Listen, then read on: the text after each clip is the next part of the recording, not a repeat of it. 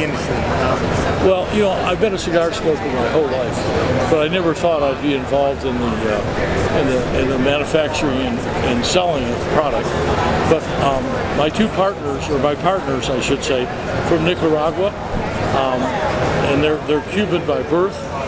Tremendous history and background, but I was sitting at my cigar lounge, Silverleaf, in Fort Worth, Texas, and I think they ran out of gas or something in front of Silverleaf, so they came in and they were waiting to get, you know, their car worked on or whatever, and they started rolling cigars.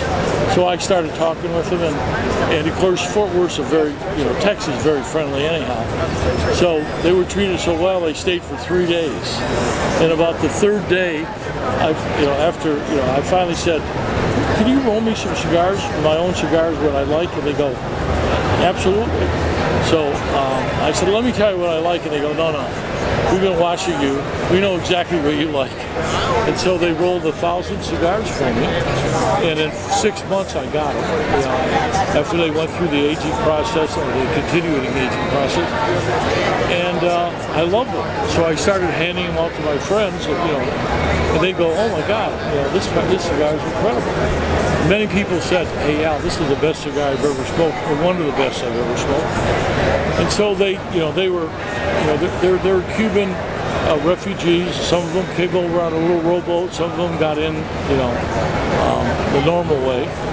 But they never had the capital to really develop the brand.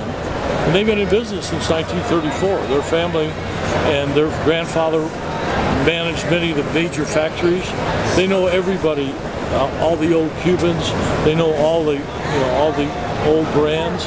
They know everybody. They introduced me to all kinds of people today that I've just seen in magazines or that are kind of legends in the industry.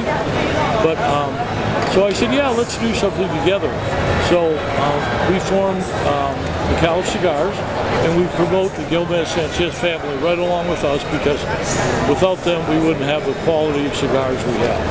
Yeah, my background, you know, is marketing, and there are so many people out there that only want the order from you, and you know, their follow-up is not good, and their you know, their customer service falls off. Well, I'm in the restaurant business also, and you know, you have to be up every day. You've got to do the same job, same consistent job every day. Well, a lot of industries that isn't. And in the cigar industry, you know, sometimes the follow-up's not good, sometimes the quality varies dramatically. And so I decided that if I'm going to be in this business, if I ask you to sell my product, then I've got to do whatever I can to support you. You know, and people, you know, and a lot of companies do it with events, which we do, but more importantly, I want to recognize you as a seller of our product. So what we're doing now is we've got this crew here, and they're wandering all over getting people. They bring them in. It's called My Story. They tell their story. How did they get in the cigar business? Why they're in the business? Where their place is? What they like?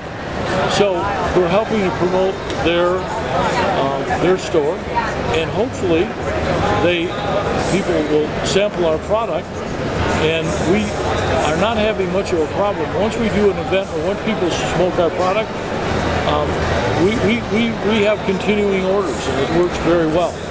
But so I want to give something back to the retailer. That's what my desire is, and so I want to form a loose partnership with them, and we've been successful in doing that, and we've done probably over 125, maybe 150 interviews in the last day and a quarter, or day and a half now, and we'll be contacting those people. They're placing orders now because we've done something for them. They're going to do something for us. Okay, Al, so what are your plans for the future? Distribution, things of that nature? Yeah, well, I mean, obviously, initially our penetration has been in the U.S., but we just, we're wrapping up agreements for Mexico. Very difficult market because they have a 300% tax on imported cigars, but I think we're going to be able to work through that.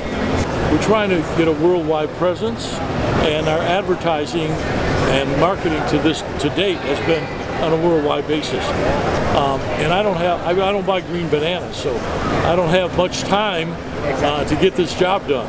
You know, hopefully I got a good solid 10 years to really build a good brand.